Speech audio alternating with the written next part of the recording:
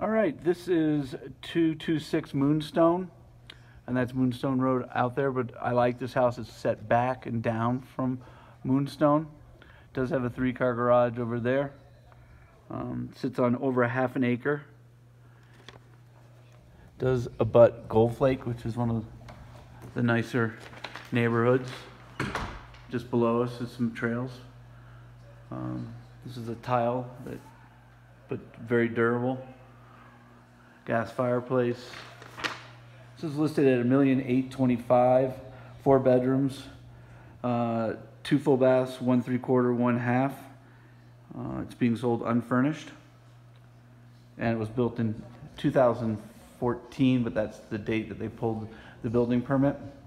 Nice big open kitchen with gas range. But the part I like about this house and this location is easy access into town.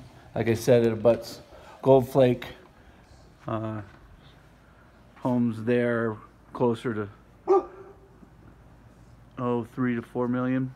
Hey guys, but look at the view you get here.